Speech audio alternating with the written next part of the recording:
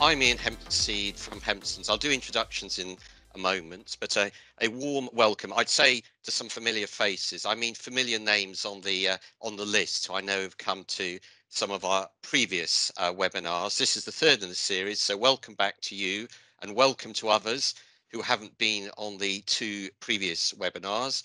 We're delighted to be teaming up again with Baxendale, and I'll let them introduce themselves in a moment. Just to say how we're going to run this afternoon's session, we're going to talk for about 30 minutes, then we'll take questions. So in the usual way, you can raise your hand, but please, whilst we're talking, feel free to put anything in the chat, and we'll pick that up after the 30 minutes. Can I ask everyone to mute themselves if they're not speaking?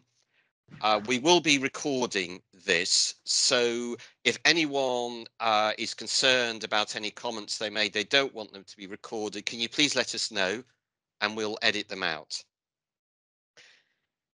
So I'm Ian Hempseed. I'm Head of Charities and Social Enterprise at Hempsons. We're a national law firm with offices in London, where I'm based, Harrogate, Manchester and Newcastle, and we provide a full legal support service to charities and social enterprises.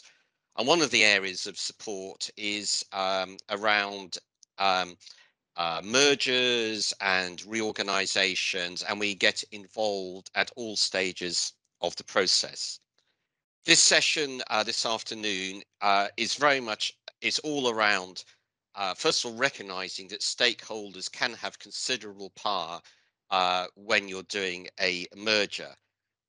What we'll be looking at this afternoon is how you can harness that power and why it's so important to do so. You know, at one level, it's to ensure that you get a successful merger, and we've talked a lot about integration in the previous webinars. And secondly, it can be absolutely essential because unless you get some stakeholders on side, it may not actually happen. So I'm now going to pass over to, I think, Kerry first from Baxendale. Kerry, I'll let you introduce yourself, and then I'll let Jim do likewise. So over to you. Thanks, Ian. Hello, my name's Kerry Jones, and I am the Managing Director of Baxendale Advisory, and I'm delighted to be here this afternoon. Baxendale Advisory, as some of you will know, is a consultancy specialising in supporting organisations to transform, thrive and grow. So we work principally in areas including service design, commercial growth, and increasingly in mergers and acquisitions, which is why we're here today. We are an employee-owned organisation and a B Corp, and very much focus our efforts working with organisations in health and social care and the voluntary and third sector as well. I'm going to hand over to you now, Jim. Well, I'm Jim Brooks, and I lead on Baxendale's merger support offer. I'm an accountant by profession with a background in corporate and not-for-profit finance and strategy, mainly in the health and care sector. In terms of merger experience, I've supported projects in the corporate and charity sectors over the past 20 years or so, as well as leading on NHS mergers as well. That said, I mean, every merger project that I've been involved with has been subtly different, so I'm still learning. That's me, and it's great to be with you all today. If we could move on to the next slide, please. Right, so what we're going to do is we're going to start with a very quick cautionary tale and share some screenshots from the Coventry Telegraph website of all places. It relates to a proposed merger of two independent schools in the area, Badlake and King Henry VIII schools, both very old, well-established independent schools. And it shows what can happen when stakeholders are not aligned. Can we go to the next slide, please? Okay, so it's October 2020 and the merger's been announced. All good so far. Next slide, please. But by February 2021, just a couple of months later, the Charity Commission confirmed that they were looking into the proposals. And that was because stakeholders, including parents, had complained to the Charity Commission about the proposed merger. And next slide, please. And what we can see is that by April 2021, things are starting to go horribly wrong. We see reports that campaigners were preparing to launch legal action to stop the merger. And that's continuing. It's an interesting story to watch if you go onto the Coventry Telegraph website. It's unfolding as we speak. And all we can say in terms of a takeaway to that is all we can say for certain is that important stakeholders were certainly not aligned, and that there's now a big problem for those leading that particular merger. Go to the next slide, please. So it's not just the charity sector that sometimes struggles with engagement. This chart is based on corporate experience, and it's also quite telling. So in a survey, 2015 survey of executives involved in corporate mergers in the US, 90% of respondents agreed that engagement is important. Surprising in some ways, although it's not 100%, but 90% agree that it's important. But only 43% said they thought engagement on their merger projects was successful. So the question is, why does this gap exist? So it's also telling in that it shows us that engagement can be a hard nut to crack, even for people who do merger for a living. If we could go on to the next slide, please. We can see here a few reasons why those respondents felt that engagement on their merger projects was ineffective. So inadequate resources, too slow in terms of the process itself, inadequate management attention to it, not all groups being engaged with, so some being missed out completely, inconsistent messaging, starting the process too late, not planning it well, not doing it frequently enough, or ending it too early. Now, a couple of those stand out based on our experience in the health. I think they're all true. We see them all the time, but a couple that stand out based on our experience in the health and charity sectors are particularly starting too late. This can be, I mean, it can be a tricky one. There's not much point in engaging before there's a merger idea or hypothesis to test with people. But that initial idea does need to be tested fairly early on and then amended if necessary. Ian, do you want to come in on that?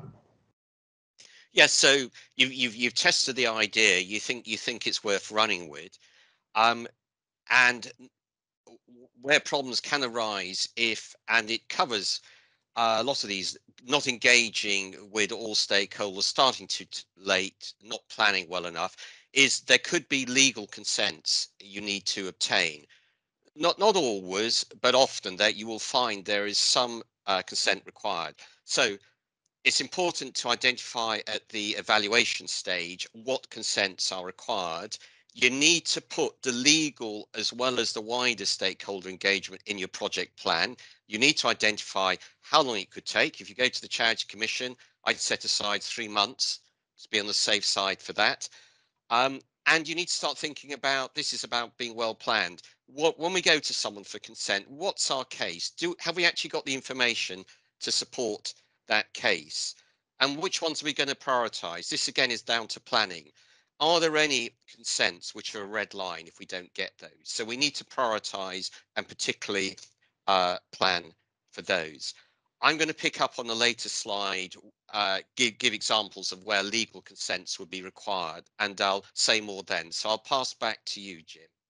Thanks, Ian. I think the point about engagement not being well planned certainly jumps out for us too. And here we often see this manifest itself in inconsistent messaging. For example, if one entity's staff are getting great engagement, but the other party's not being engaged with at all, or maybe receiving conflicting messages, that's a big problem. It's also worth noting that the poor planning in relation to staff engagement can also lead you to you failing to identify cultural misalignment, therefore missing the opportunity to address that early on. I think before we move on to the next slide, Kerry, do you want to come in and add anything on that one? Sure, thanks, Jim. Yeah, I think particularly the staff engagement point is really crucial, because failing to support them through the journey can result in a real risk of potentially losing staff through fear. But also, if you doing the groundwork ahead of integration gives you the best foundations to build from in a merger, and gets you, as Jim said at the beginning, this is often about strategic change, and it can get you through that change curve a lot quicker if you have engaged early and understand the challenges that you're dealing with. Inconsistent staff engagement and communication throughout can lead to low morale, create real misunderstanding, missed opportunities and mistrust, and ultimately employees feeling deflated, which is a really poor foundation, obviously, to move forward and generate the anticipated benefits that you had hoped to generate from merging.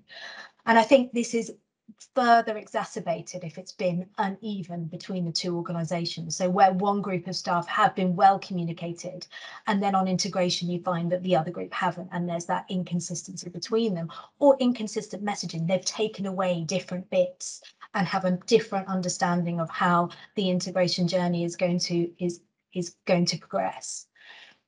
As Jim mentioned, and the evidence shows, cultural alignment is another really crucial part to merging, to successful mergers. And again, engaging here with staff is crucial to be able to understand that cultural compatibility. And by that, we mean things like how decisions are made within an organisation. So who makes the decisions, how they make them, how quickly they make them, the values and behaviours of different organisations. Hierarchy, are they hierarchy? Are they very flat? Working norms, is one a flexi-time organisation and is one, very much 9 to 5? Does one organisation wear suits? Does one organisation wear Bermuda shorts? It's those kind of things that are the kind of cultural indicators for how compatible two organisations might be. And understanding those from the outset can allow you to plan for them. So it can allow the merger team to assess the risk that cultural alignment might present, but also plan for how this can be effectively addressed in the merger integration process. And we'll cover a lot more on that a little bit later. Okay, so those people here who were at our first two merger webinars will be familiar with the stages of merger that which we talk about. In fact, if we move to the next slide, please. We use this framework when we were discussing what happens at each stage of the merger project, and I'm fairly sure that these slides and those previous webinars are available to view. So what we've got here is we've got three phases. We've got joint evaluation, which is where the merger idea is developed by both parties, hopefully leading to a decision to take things forward. We've got transaction execution, where the legal and constitutional matters are dealt with, leading to the formation of the merged entity. And then we've got integration, or rather post-merger integration, where the actual change takes place through a process of cultural alignment, which Kerry has just referred to, and organisational transformation. Today we're going to focus in on stakeholder engagement, but I think it's useful to see this in the context of these three stages in a merger process. So before we get into that, it's worth saying something about the nature of merger projects. They absolutely are all about big strategic change that impacts a number of stakeholders. And for that reason, project objectives are as much about getting agreement and buy-in as it is about hitting specific milestones, as you would see in a kind of a normal project. And this is particularly true at the first stage, the joint evaluation stage, where it's important to track the extent to which the idea of the merger is being supported by various stakeholders as you go. In fact, project success at the joint evaluation stage equals agreement by all key stakeholders that the merger makes sense. That's a fairly good working definition of success at that stage. That will hopefully be an agreement that the merger should progress, but it's an equally valid outcome at this stage to conclude that the merger shouldn't proceed at all. That's the whole point of that particular phase. Of course, stakeholder engagement matters at the transaction execution and post-integration stages as well. The transaction execution stage is about transacting or doing the merger deal. And this is where you really find out if you have the support you need, whether that's board members, service users, staff, commissioners, funders, members or regulators. Ian, I'm sure you'd like to come in at that point. Yes, no, certainly, Jim. So yeah, if I just focus a few moments on where you might need legal consents and why that's so important to actually make the merger happen. So two phases. At the evaluation phase, that is when you should be identifying as early as possible what legal consents do we require, prioritize those by starting with those where a refusal would be a red line, or could you manage refusal by a plan B? What's plan B? Who's going to be responsible for getting the consents? And what are realistic timelines? Because you need to build that in when you plan your target date. When you come to the transaction, that's all about getting the consents. And I think some of the best advice you can have is don't rush in to get the consent. Be well prepared before you approach anyone for consent. Be clear on your reasons. What are your objectives? Have you a strong case and a good story to tell? So I'm now going to merge evaluation and transaction stages together and just give um, a list of some examples of where legal consents would be required. Um, this is really in the spirit of a checklist, and if you go through it, you might be delighted to find that actually none of them apply to you. And in some mergers, none of these will apply to you, but unfortunately some, they might all apply to you. So you need to do a lot of planning to get through it. So just to give you some examples, let's start internally. Are you clear who has to make the final decision? Some boards think it's exclusively them and then find out too late in the day they've actually got to get their members involved, because the governing document says if you dissolve, transfer, that's a members general meeting. So check your governing document early at evaluation. If you are going to have to get members approval, the actual approval is the end of the line. You need to do lots of consultation with your members beforehand. And we have seen mergers fail simply because boards did not consult with the membership. And an area of challenge we've seen is where you've had no need to call a members meeting, apart from maybe AGMs, which no one turns up to anyway. And aggrieved people have an easy way of challenging your decision because they say you hadn't kept an up-to-date register of members. If you're the acquiring organisation, you're changing your name, that could be another instance where members' approval is needed. If we go on to a regulator, so let's take the Charity Commission. You might need Charity Commission consent if the objects of the two organisations aren't aligned, or if you need to amend the dissolution clause. And sometimes you need what are called Section 105 orders from the Charity Commission, where you have common boards and you need to manage a conflict of interest. Occasionally you have charitable trusts involved, which might have permanent endowment, and you might need to get a scheme from the Charity Commission to appoint the acquiring charity as the new trustee. I don't know if anyone here today is also registered with Oscar, the Scottish charity regulator. Unfortunately, the rules are very different. They don't talk about merger, they talk about amalgamation. If you are thinking of amalgamating, even if you don't need to change the objects, you need to get the regulator's consent in Scotland, and there's a strict timeline of 42 days before you decide to go ahead. You must make the application. Some of you, or you might be involved with federated charities. If you are, probably the consent of the national charity will be required, and there's probably a process to follow. And finally, look outwards to where are your key business operational relationships, because their consent is probably going to be mandatory if you want to continue those. So landlord's consent to transfer a lease, a key grant. The grant funder might want to do due diligence on the acquiring organisation. Are you commissioned to provide any services? What you don't want is the commissioner to refuse an ovation of the contract and say, we're putting it out to tender.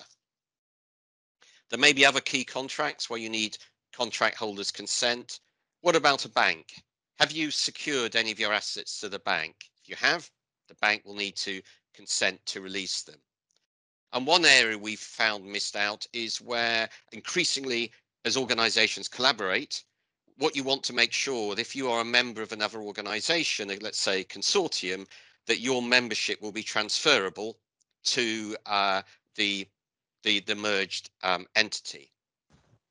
Don't forget personal data. Are you sure that your database of personal data is transferable without consent? And Kerry's mentioned the importance of staff engagement. I'll just provide the extra layer that if it's a transfer of an economic activity, you need to do a TUPE consultation. So that really is a gallop through a checklist, which may catch you. You may not be caught at all, but you should be doing this checklist as part of your evaluation due diligence. So back to you, Jim. Wow, thanks, Ian. That's a lot. Okay, so moving on to the right-hand side, the integration stage. This is where the engagement focus becomes heavily weighted towards the staff team. The more the merger's gone through on paper, but it's only going to be a success if teams become aligned and transformed to achieve the merger benefits. And this is my opportunity to pass over to Kerry again. Thanks, Jim. So yeah, absolutely. This is where the staff team, and particularly the full senior teams, who are crucial. And it's worth remembering here that they may not have been fully involved in the process at this stage. It may have been managed by a smaller team on behalf of the two organisations with representatives from each, and often, certainly for charities, this would be heavily trustee based. So it's at this point, bringing that wider staff team on board and engaging heavily with them is crucial. So this is things like developing understanding of each other, understanding each other's cultures, strategies, operating structures, engaging with them to shape the joint ambition and priorities for the new venture going forward, collectively developing what the right operating model. And also things like determining what the best way to get there and things that will support the process. So things like if there is going to be a management selection process, allow them to jointly determine what that is so that you haven't got that negative sense about a merger to the same degree. And this can both generate the better results, limit some of the damage that can come as a result of any organisational restructure. But it also means your leaders are then in the best place to cascade this through the organisation. And ultimately, that's what strategic change management is all about. And that is the end case of mergers. So if they have been engaged in shaping this, then they're going to be in a much better place to cascade that through the organisation and support that change filter through from top to bottom. Okay, so we've spent a long time on that slide. I think there's three takeaways there. Mergers are significant strategic change projects, absolutely. Key objective at each stage is to secure stakeholder support for the change, particularly at the first stage. Stakeholder focus shifts at each stage, but the need to engage does not. It's something that continues all the way through. If we could move to the next slide, please. Okay, we're going to look at a framework. We're going to get into the nuts and bolts now of what engagement looks like. If we go to the next slide. Okay, so we're going to finish the presentation part of this webinar with a look at the framework that we use to guide engagement. And we use this at all three stages of projects we're involved in. It's used differently at each stage, but the flow and the basic idea works quite well. It can be used in an iterative way. It can also be used in an iterative way within each stage to ensure that stakeholder feedback is listened to and acted upon, so it's a loop. And that's particularly helpful at joint evaluation stage, the first stage in our merger sub process, when the strategic rationale for the merger is often work in progress and in development. For today, we'll step through the process on the assumption that we're at the joint evaluation stage of a merger project. So starting with box 1, top left-hand corner, is about assessing strategic objectives and implications for the merger. All engagement should start with something to engage about. It doesn't need to be a particularly well-formed or polished strategic rationale for the merger, but there does need to be something to engage on. Kerry, would you like to talk to this one? Absolutely. So really, at this point, stakeholders can play a really crucial part in verifying your strategic case. So really in testing whether the assumptions you are making for the grounds to merge, whether that, for example, is better access to funding, the ability to grow into new markets, greater influencing if you're a campaigning organization, better capabilities, how the stakeholder engagement can be part of the process in verifying those assumptions, because it's all often they are, as I said, they are assumptions, as in there isn't the evidence behind them, and what the strategic case needs to do is build that case. So be assured the two boards of trustees that a case is right and accurate. And that's where engaging with stakeholders can help to test that process. So having the conversation with funders, with commissioners on whether or not they could see that this could support a growth for a new entity, etc., etc. That's the crucial part at this stage. Thank you, Kerry. Box 2, scope current phase in the merger process and anticipate issues and risks. So based on the emerging rationale for the merger, it should be possible to highlight or second guess some of the issues, red lines and risks. Some of these might be of more concern to one stakeholder group than the other. Moving on to box 3, which is stakeholder mapping and analysis.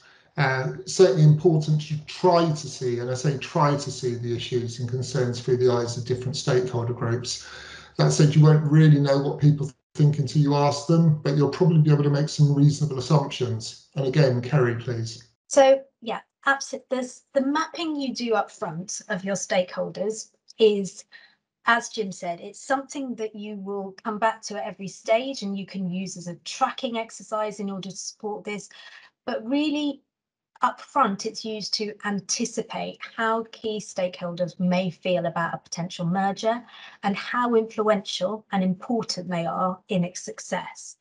So in any project, any kind of project, different stakeholders will have different levels of influence and importance in the success, and that is by no means any less in a merger, in fact, probably more crucial. Stakeholders obviously being anything from staff, trustees or board members, depending on the organisations, your funders, your beneficiaries, potentially patrons, politicians and policymakers if you're in that space, commissioners if you are funded in that way, competitors. They are the kind of organisations that you would want to identify here and spend some time anticipating how they might feel about a merger and how important and influential their opinion is going to be in the success of a potential merger. How crucial is it that you have them on side? If you and often what you'll find in this process is that some are quite neutral and you don't need to spend as much emphasis on them. But as Ian illustrated in the legal and regulatory section, there are a lot that you probably wouldn't necessarily think of as key stakeholders that may actually be much more influential in success than actually you'd anticipated. So doing this mapping exercise and anticipating those issues is really crucial. Thanks, Terry. So now we're on to box 4, establishing the overall engagement strategy. By this point, you should already know why you're engaging. It's because you want stakeholders to come with you and help you shape the merger journey. And I'm going to go straight back to you again. So again, this is, it's part of the same plan, but it's got to be there. Once you've identified who they are and where you believe they might be with regard to supporting the merger and where you need to get them to, the next part is really to develop your engagement framework. So who is the best place to be doing the engagement? And what is the process to listen, understand, gather feedback, gather their opinion, and it will be different for different stakeholders. There will be some crucial ones that really do need that senior one-to-one, face-to-face conversation. Others, it might be a survey or something like that in order to ascertain how they feel about it. but this is the process that needs to be done. And again, coming back to that first point I made about staff engagement, it's got to be replicated for both organisations and done in following the same format, so that you're again not having that inconsistency in how you're engaging between both parties. Thanks, Kerry. We're right in the middle of this diagram now, number 5, develop and approve materials and channels. So a lot will depend on who you're engaging with and what came out of the stakeholder mapping. So the materials might include briefing notes, survey questionnaires, etc. We find that focus groups work really well for stakeholders such as staff who've got a high degree of interest in the merger project. The point here, though, is to prepare well and match the approach with the people you're engaging with. It's not a one-size-fits-all, obviously. Box 6 is about briefing the people that will be leading on the engagement. I think there are probably 2 related things to think about here. Firstly, making sure that anyone who's leading on engagement is properly prepared and supported through that process. It can be challenging. And secondly, making sure that the people going out to engage are, broadly speaking, on the same page. There's nothing worse than going out with different messages. Almost there now. So on box 7, begin the coordinated engagement with stakeholders. The key word here is coordinated, particularly when it's necessary to prioritise one particular stakeholder group in terms of the timing of the engagement, and that can often be the case. Or perhaps where stakeholder groups need to be engaged with at the same time, such as staff teams at the merging entities. Almost there on box 8, fast tracking responses to all feedback and any Q&A. This one is super important because engagement is only really of value when you have time to use or act on the feedback. The sooner you get the feedback, the sooner you can act on it. And that's particularly important in the evaluation, at the kind of joint evaluation phase, where you may need to do more than one cycle here. Finally, on box 9, capturing the learning and evaluating the feedback. Capturing what you learn from the engagement and using that to inform your merger strategy is what this is ultimately all about. So don't do all the hard work and then forget to close the loop and use the information and let it inform your merger strategy. So I think that's us now. Thank you all for listening to our presentation. I hope it's been really helpful, and I think we're now going to open this up for Q&A. Thank you. We've had one question and comment in the box, which is, at what point would you recommend starting? If too early, I assume there is not enough to say and can cause unnecessary limbo when there are no answers yet. Okay. So yeah, I think this is a particular. We kind of alluded to it earlier on. It's a really tricky one. You want to engage early. You want to involve your stakeholders. But if you don't actually have anything to engage on, it gets messy pretty quickly because to put it bluntly, you don't know really what you want to say to people. So having the confidence, I think, to have an initial, even if it's a number of an idea, having a rough strategic rationale for why you're spending your time doing this in the first place is a good starting point. But it's an art rather than a science. There isn't it's difficult to give a clear answer. Kerry? Yeah, I think it's at the point where you are exploring it in earnest, as in you have actually got teams looking at this to the point of really exploring whether there is a strategic case here. And I think when that work when you've moved from the initial conversations, do we think there's something here, to actually we've got a team working on this now, I think that is the point where you probably need to start engaging with people. But it isn't, it's a grey area otherwise. But I think that's a good way of kind of determining whether or not you've got beyond initial exploration to actually properly, this is something that we are seriously considering, our boards are aware of it, and we've got a process. And if anybody else has any other questions, please do put them in the chat box, or if you'd like to unmute yourselves and ask your questions of the team, then please do so. I think it's also reasonable to say that if anyone has any questions they want to ask, but they'd rather ask them after the event, we'll be staying on for a little while after the event, so we can do that too. I'll read this out. Joe has put, in terms of our intended merger, I have always talked openly to the staff about the ambition to do so. This seems to have been a successful methodology. Do you have any comments about this approach, please? Only that I think if you have that kind of dynamic with the team, then absolutely that's what you should follow. It's, it really is dependent on the kind of, what kind of culture you have as an organization. And if you are able to have those kind of open conversations about where future strategy might take you and what that might mean, then I think it's a good way to, to be as open as possible.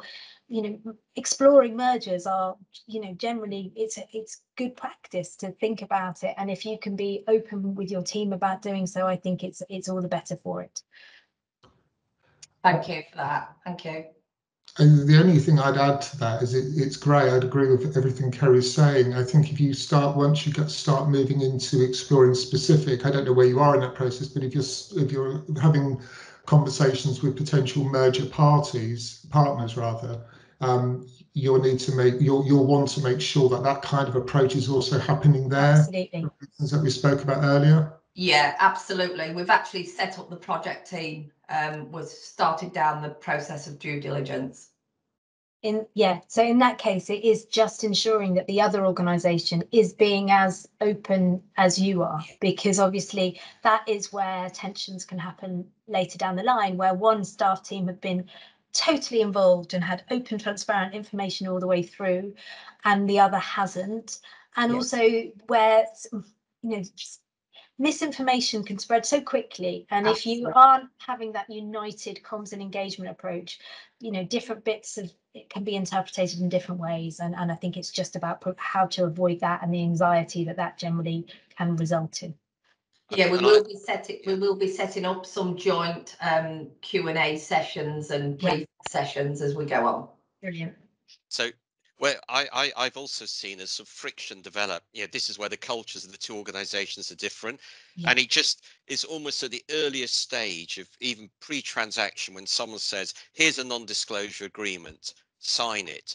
And the other organization prepares it and they say, we're only going to talk to 2 people in your organization, and we don't expect those 2 people to discuss anything with anyone else in the organization. And we have seen very restrictive NDAs like that.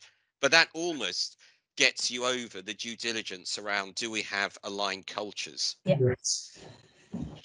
So watch out for NDAs, because some of them are, and it may be they've been written by lawyers like me who just, that's how we start off, and not from Kerry's approach. But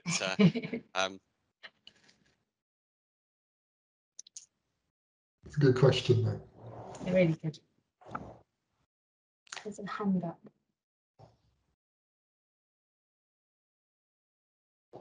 Want to come off mute and ask your question, please? Oh, hi. Sorry, I've realised I didn't have my name on there. So my name's Kim. I was wondering if anybody had any advice on so there's potentially really a takeover, to be honest, of my organisation taking over 2 small organisations at the same time. I wondered if you had any tips on multiple all at once. And has anybody done that before? I know that it has been done before, but are there any particular things that you think we should be thinking about there? That's a really tricky one. I have recently been involved in a 4-way merger, actually, but they were kind of similar size. And I think the complexity here is that you're talking about, are they much smaller, the organisations? Yeah, much smaller. So they're combined together, they are the size of like one service area of my organisation. I mean, we're not a very big organisation. Our organisation is sort of 1.7 million, and they're like, one's like 80 grand and one's like 300 grand. So they are quite teeny tiny, but they're very similar in their nature. So they're really similar organisations. So I think Kerry would probably be best to talk about the kind of engagement stuff, but I guess as a kind of a merger type practitioner, I would say even though they're small, doing them at the same time sounds like a big, it sounds like a lot. It doesn't. In some ways, it doesn't matter how small they are. The fact that you're going to be running two kind of acquisitions or takeovers at the same time can be a real drain on management resource. But I suspect Kerry is probably better qualified than I to talk about engagement in that scenario. I mean, I think the principles on engagement apply here. It's about really planning it well, but it is trying to coordinate it as far as possible so it's consistent across the two. Even though one is tiny, and certainly tiny compared to you, it's just, again, making the process as smooth as possible, and good comms and good engagement is such a crucial part to that. And it's designing a process that makes them feel that although it is ostensibly a takeover, or that they're being integrated into you, that their voices are heard, that they're valued, that you value what they're bringing to your organization, and ensuring that those kind of messages are being heard, because you're wanting to acquire them for a reason, that they're adding value to your organization. And I think it's really crucial that even when they're small, that their ability to contribute to that is heard, but that's a core part of the messaging, and they're hearing it before they come in and once they come in. Yeah, I mean, I guess I suppose it's a little bit easier because they're desperate to come in, because that's always a good place to start. They've approached us, and I think their staff feel quite relieved to maybe come in. So that, I suppose, that's an easier starting point. Absolutely. And then it is about the integration stuff. So how do you ensure that they don't stay as separate divisions within your organization, and almost like ostensibly are little tiny organizations within your organization, but actually get brought into that? And how can you plan for an a change process that allows that to happen, so that they are assimilated rather than operating as little divisions within you, and almost stay independent but within your structure? And I think that just is all about bringing them in, at a senior level to conversations. It's looking about that operating model, it's looking at cultural alignment, it's all about those kind of things. So looking at your operating model and how they can be brought in a way that really does assimilate their strengths and what they're bringing to your organisation. But it's certainly a good place to start, that they want to and they've asked to. And would you be bringing together maybe people from each of the three boards to come together? Well, the boards, what kind of structured organisations are they? Because are they charities? One's a charity and one's a CIO, and we're a charity. Yeah. So how's the other charity? Is it a company, or is it a trust, or? The other charities are the same as us, so it's a registered charity and a company limited by guarantee. Okay, fine. Yeah, okay. So just to sort of add to what Kerry was saying about integration, we've seen quite recently actually an organisation that did something similar, and not at the same time, but took over two smaller charities that wanted to come in to the organisation. But what they did is they didn't integrate them, and they are very much paying the price for that now. In that they've kind of left them to run on their own, because they're small, it's okay, and they've left them to run for too long now, and now it's becoming a bit of an issue, as they really do now realise that they do want them to be integrated. So I suppose the other bit of advice might be to sort of not underestimate the kind of integration challenge. And I get on your question about, sorry, Ian, about boards. And I assume, so boards of trustees, as they won't be transferring, I wouldn't limit it to conversations with them once the decision has been made, because they're not going to be coming. It is the staff beneath them that are going to be coming. And so ensuring that once that decision is made, that you are engaging with them to support them on that transition, I think is crucial, as well as the board. But in this case, once the decision's been made, wouldn't limit it there. Yeah.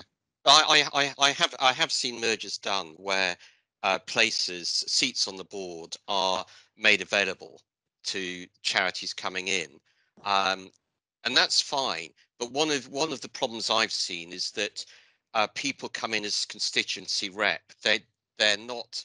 They don't understand that they are actually going on the board to look to have oversight of everything the combined organisation's doing. Sometimes people think they're just coming in as a legacy custodian of their former organisation. And if you have too many legacy custodians on the board, you haven't got a board operating effectively. And you could actually be going backwards. You'll have a board operating in 3 silos. So by all means, invite people in, but only if they're going to strengthen the governance by the board. Just going back to your original question, so we have been involved where there've been sort of a merger, more than one merger acquisition takes place at the same time. Again, it comes down to just looking at the structure of each charity. If they're slightly different, their governing documents are slightly different. They may say it's a board decision. The other may say no, we've got to go to members. So you can't just make assumptions that because one charity can merge in one way, the other can do it the other way. So you will need to do a bit of due diligence to see if you can use the same route in for both. I would hope you could, if it's a CIO and Company Limited by Guarantee. They'll both have dissolution provisions, so they should be fairly similar. But you just need to do some basic checks. Yeah. Yeah, no, that's helpful. Thank you. And is it a firm such as yours that would be in a good position to advise on different potential legal structures that could be could be explored as, you know, as opposed to like a full-on takeover? No, so I think we discussed it, didn't we, Jim? In the either the first or second. We talked about options. Oh, For I having didn't see yeah. that. So we can send you the slide. So yeah, that's exactly, you know, Baxendale, us on the legal side, we're often called in to whether it's a fully integrated merger or there's some halfway house, or maybe a halfway house for an interim period as you get to know each other more closely. Maybe collaboration as an initial stage, and then so there are different ways of doing it. It depends on structures, and sometimes yes, we're asked to give that initial appraisal. So we can send you the slides from either the first or the second webinar where we looked at a couple of options and their evaluation. Oh, that's great. Thank you. Well, Heather, if it seems that there aren't any more questions, so do you just want to wrap it up and just say what we'll follow up with? I think you've posted the chat already about it. I have, yes. Well, along with the slides from today, we'll obviously also add in the links from the previous webinars as well, so that everybody has the full set. I know that some people have already attended the other ones, but I think it might be useful for those who haven't to just see the other ones. So we'll add those into the follow-up. Thank you very much.